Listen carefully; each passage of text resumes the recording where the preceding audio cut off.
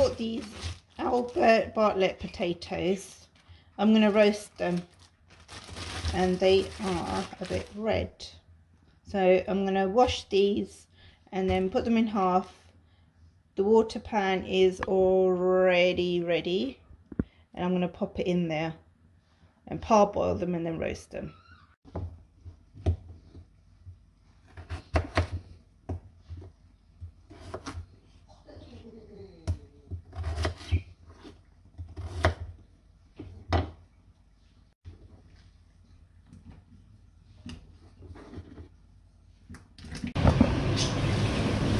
So as mentioned, I only parboiled these, half boiled them, and drained the water, let them cool. I'm going to prepare a really delicious coating. So I'm going to mash up these garlic cloves, leave the skin off, add some oil, salt and black pepper, mix this thoroughly in a roasting pan, and add the potatoes that you've just half boiled.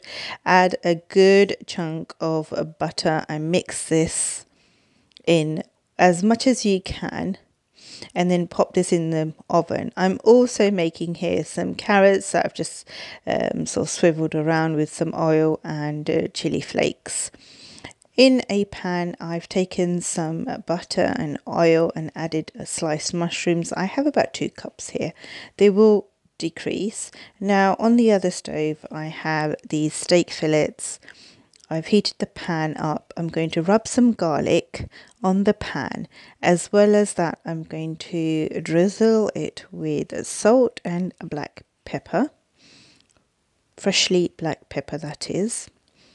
And then on a medium heat I will slowly cook the meat.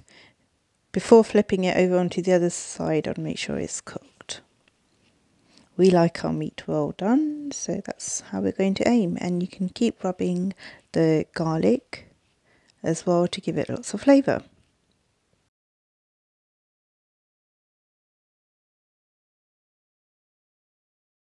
I'm going to quickly check up on the roasting potatoes and give them a quick swirl, make sure they're not sticking to the pan. The aroma is just so beautiful, and I can hear them being super crispy as well on the outside.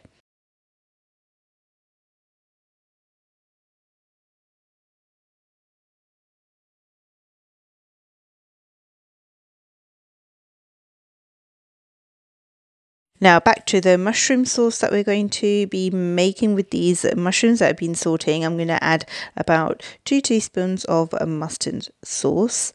I'm going to add a couple of cloves of garlic crushed.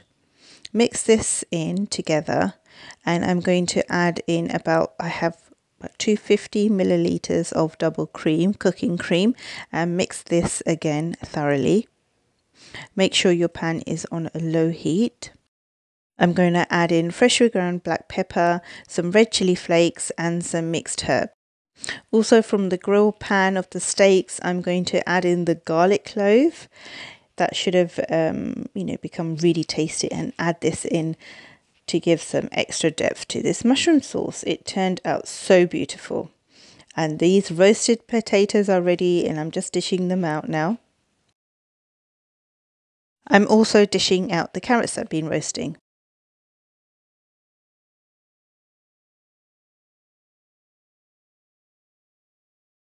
The steaks have all been cooked and resting, and I'm also going to quickly char grill the asparagus.